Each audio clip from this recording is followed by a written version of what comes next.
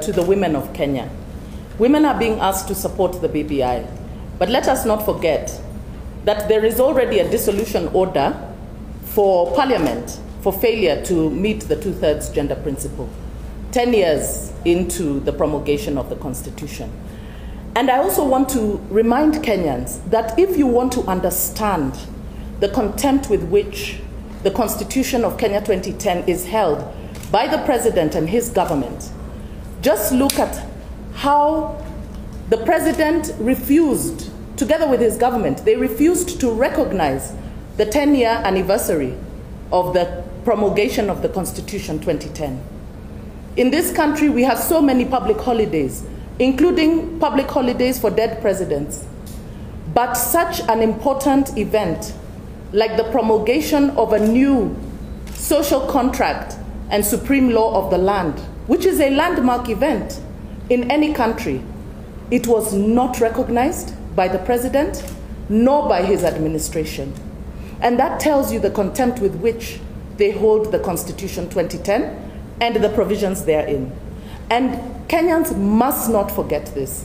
The women of Kenya must not forget that this administration and this president has shown contempt for the inclusion of over half of the population of this country.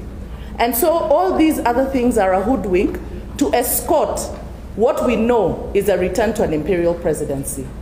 What they are trying to do is to run away from accountability and to institute, as Honorable Martha Karua said, the rule by individuals. And we cannot accept that. Kenya does not belong to individuals, is not the personal property of individuals or their families.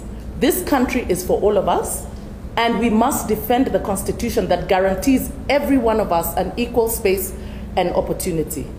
Na nikikujibu Suleiman kuhusu yale mambo ambayo yanafanyika, sisi kama wamama tayari tuko mahakamani kulingana na ile advisory ya jaji mkuu ambaye ilitolewa ili bunge ivunjwe. Na ningesihi wa Kenya waangalie, wawe makini sana, kwa sababu BBI ni utapeli wa hali ya juu na wakatae kudanganywa. Hii ni lazima tupiganie uhuru wetu ambaye tumepewa na katiba, sana sana wamama, kwa sababu sisi kama wamama tumetengwa miaka nyingi na katiba ya Kenya imetutambua kama wananchi ambaye wako na haki sawia na wale wengine. Kwa hivyo tunasema haturudi nyuma na hatuwezi tukarudi nyuma. BBI ni kuturudisha nyuma mahali ambapo Wakenya walisema hawataki kwenda. Kwa hivyo pamoja na Linda Katiba Movement tunasema ya kwamba katiba iko sawa, isibadilike.